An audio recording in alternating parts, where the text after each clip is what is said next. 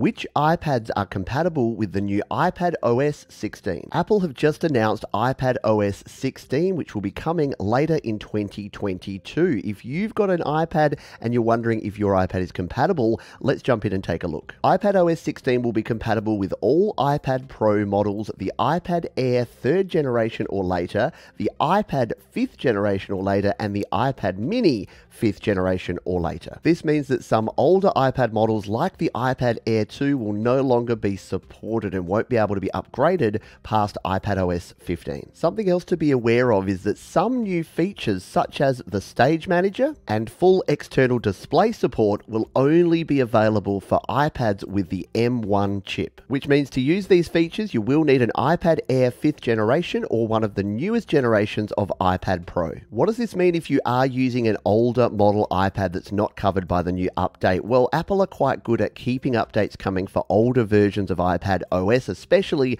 when it comes to security. So you should still get another year or two out of those older devices. However, if you are in the market for a new iPad, check out my iPad buyer's guide over at studiolivetoday.com/iPad. And if you want to find out which iPhones are compatible with iOS 16, check out the video linked in the description or tap on the video at the bottom of the screen.